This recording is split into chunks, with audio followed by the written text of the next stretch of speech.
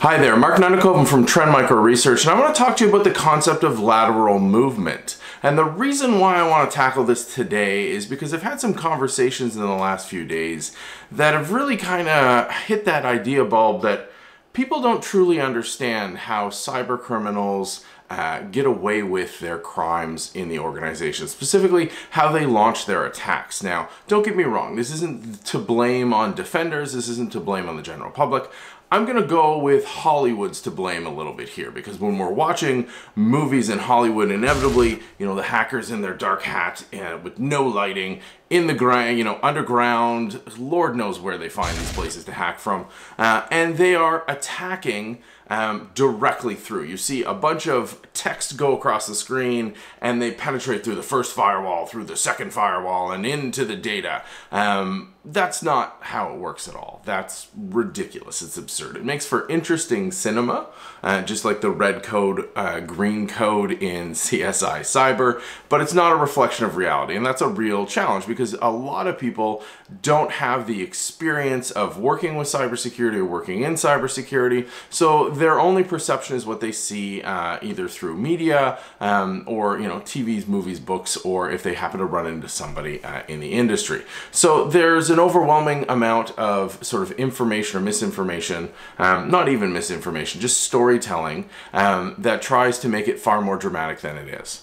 Well, the reality is cyber criminals are out for profit. We know this time and time again. Yes, a bunch of nation state stuff does happen, but the vast majority of you are unaffected by it. Same with, there's a massive amount of script kiddie just sort of scanning random people with random tools that are just seeing what they can get away with. And again, if you have solid automated defenses, that doesn't really impact you. What does impact you is the vast majority of organized cybercrime who are out to make a profit. Trend Micro had a great series and continues to have a great series on the underground, the digital underground, that shows just how deep these profit motivations go. This is very much a dark industry. And with that in mind, we come back to the concept of lateral movement. So if an attacker breaches into your systems, whether they come in like a fourth of all attacks do via email, whether they come in directly through a server compromise, which is about half of all breaches according to the Verizon Data Breach Investigation Report,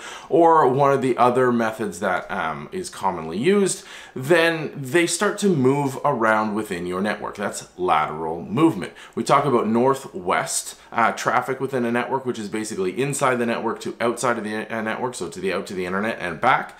East-west is within the network itself.